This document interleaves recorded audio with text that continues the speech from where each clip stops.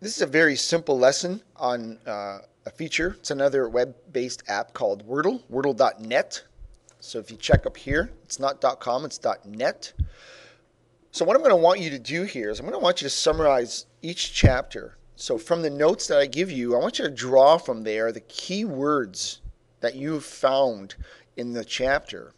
I'm going to want you to copy and paste or type them out yourself in this kind of a fashion. Now, what you need to understand is the more often you repeat a word, the bigger it's going to be inside of your Wordle. Now, the way that I've typed it out here really doesn't make sense. If you wanted computer several times, you would probably just you go computer, computer, computer, computer, computer, and then you type the next words and next words. Here I've got them kind of spread. I got computer here, I got another one here, I got another one there. So when you do it, they'll probably be right next to one another. So you'll want to just use a space. Okay, those aren't dots. I just got my show hide here. All right, so the first part of this is type this out in some kind of a word processor, whether it's your Google Docs or your Microsoft Word, doesn't matter. Do not type in Wordle. That's the biggest mistake people make, is they type in Wordle. They don't want you to type in Wordle.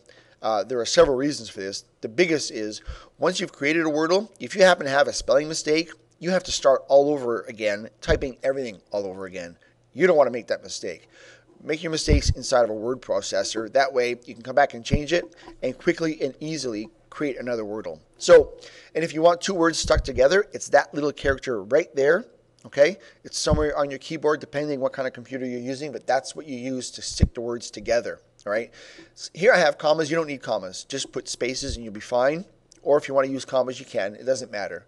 So once you've got your stuff typed in, again, I want you to go through your notes and pick out what you find to be the keywords for that chapter. The more often you repeat the keywords, the bigger they end up being in your Wordle. So you'll select once you've got them typed out, and I'll be giving you marks based on your choice of words, right? If you just picked a bunch of random words and it doesn't make any sense and it doesn't really represent the chapter, you're going to lose marks.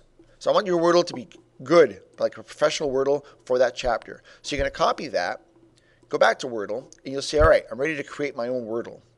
And you see how they say paste a bunch of text? And that's what they're trying to tell you. Don't type in here because you'll regret it, all right? So we're just going to paste that in and then go.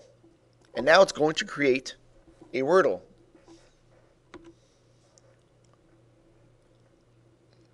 So I had a little prompt saying that Java was out of date, so I'm just saying, yeah, go ahead and run Java. So you may have to do that on your machine. And here's my Wordle that it gave me. Now you don't need to stick with this Wordle. This one looks great, but if you don't like it, you have tons of choices from here. All right, so you can change the font. Now, when you make a change, you'll notice that it totally changed my Wordle. It didn't just change the font, it changed all kinds of stuff. You can change the layout. So here I'm going to go, I do like mostly horizontal, actually. I just don't like this one. But if you wanted horizontal, all horizontal, you can do that. I really like that. And then you can change the colors. You can use one of their predetermined color layouts. You can even set up your own if you wanted to. Like, I don't expect you to spend too much time on your Wordles. Most of your time is going to be spent on just finding the key words, and then once you've got them, using that. There may be a way of saving these, but I don't print, open in window, save to public gallery, I suppose. But what I've done in the past is I just had my students do a print screen. I'm hoping you know how to do a print screen. You have a button somewhere on your keyboard for print screen. Some of them you have a lasso type app for on your laptop, etc. But here I'm going to my keyboard and I'm finding a print screen. I got a traditional keyboard and it's over top the number pad. If you look at the number 8, then there's the divide sign and then there's print screen. So when you hit print screen, you don't actually see anything happen, but it's just taking a picture of your screen. And then you can go into PowerPoint, or you can go into everybody's going to have in accessories, everybody's got Paint. So you should be able to put this right into Paint. I don't usually use Paint, I usually use PowerPoint. And then you can go paste. All right. I guess the reason I don't like this is it's kind of tough to crop in this program. So if you've got PowerPoint, I would probably prefer PowerPoint.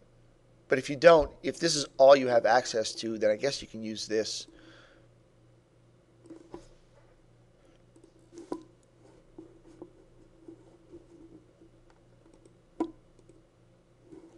Now, the reason I don't like Paint so much is cropping is a little bit difficult. In order to crop this out,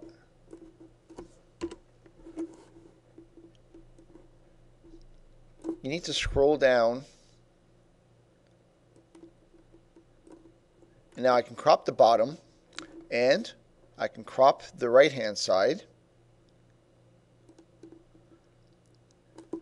But I can't crop the top or the left, so what I need to actually do is rotate the image.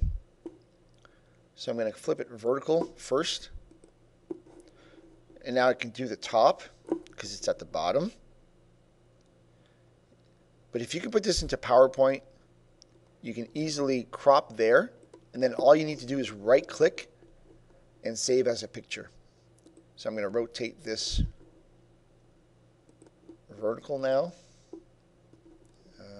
No, I need to go horizontal again. There we go. And then I'm going to crop that out.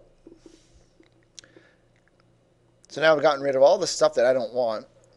And then when I flip it back, it'll be perfect.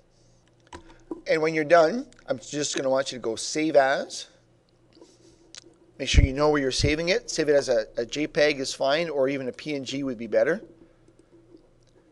And then give it a name, such as Chapter 1 or Chapter 2, whatever is relevant. And then you'll be able to insert that into your website. You'll be able to hand it in as a JPEG or a PNG. It'll be yours. So that's the lesson on how to create a Wordle and how to do a print screen, bring it into Paint. I used Paint because I assume all of you have Paint on some kind of computer. But if you got PowerPoint, the cropping is that much easier.